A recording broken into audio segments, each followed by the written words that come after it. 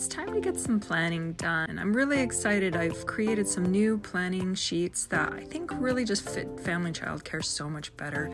I feel like I'm always trying to fit my curriculum and the children in my childcare into some kind of box, either it's preschool or infants or toddlers. When you have them all in your class, it's so hard to juggle. And there really isn't anything out there, even the boxed curriculum, but it's really expensive and it just puts you in a box. So no matter what you choose, whether it's just Pinterest, going online and finding activities you like and putting them down, or having an actual planning book like this I have, it doesn't really matter because I can put it all down here and it's just going to give me a record and a place to keep my ideas and my things organized that I can check through the week. So I've got my curriculum book here and this is going to be my guide. In this first sheet here, this is the one where I'm going to organize like the basics of my theme. I've got my dramatic play, my read aloud, a spot for all of the things I can do in circle time. And then I can go right into this planning sheet where this is just an overview of all the subjects I want to cover, just to make sure the kids are getting everything and just a nice, well-rounded curriculum. And this is really great, especially if you're creating your own curriculum. And you can just make sure that you've got your literacy, your mathematics. I've got science and nature here.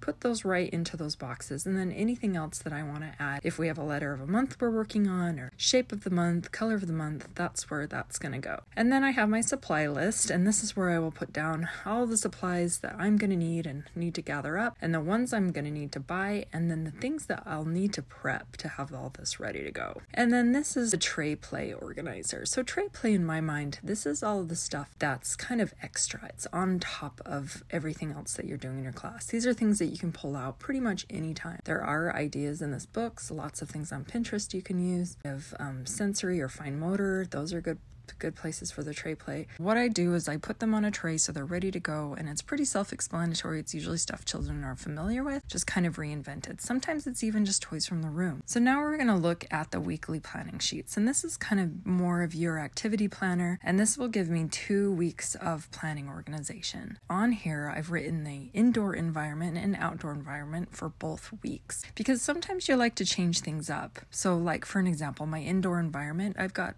some new puzzles I'm going to put out. In the outdoor environment, I'll have some water play with some fish nets and some squeezy fish. And then in the days, I keep it really simple because there's still a lot going on. I'm going to put just maybe 2 activities at the most, maybe 3. One's going to be a group activity, like a group art, something that everybody can do together. And then the other one's going to be something that might involve movement or something you would do like in a small group, like a game. And those are the things that I'm going to be writing on my days, just so I have a guide and I don't forget that we were going to do this art project today. So day 1, day 2, and so forth. This goes all the way for 10 days. And then I've got a little spot for notes into the second week. I don't really title these the days of the week because we could start a new theme like right in the middle of the week or on a Tuesday. So it's just better for me to just say, hey, we've got like 10 days here. And then there's usually enough activities to go, over into the second or third week. Oftentimes within a theme, you want to do some type of special event. It might be a child's birthday that month. You could have a field trip you want to go on. For us, with our beach and ocean theme, we're going to have a beach party. So this day, the children will just wear their swimming suits and we kind of throw the curriculum out the window. We've got our snack,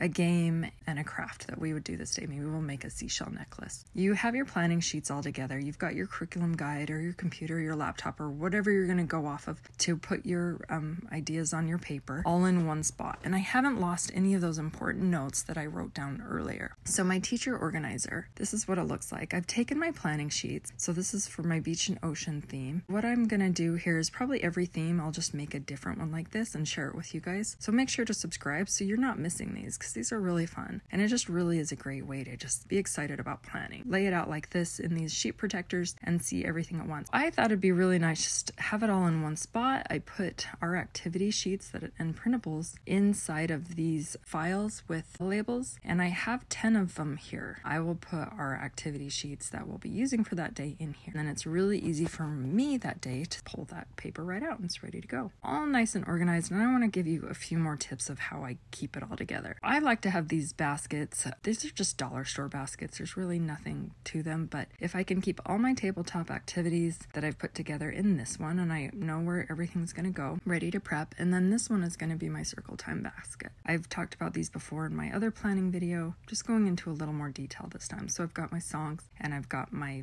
puppets in there. And then these are really great because I don't have a whole ton of space to keep a lot of extra things, so I just like them to stack and put away like that.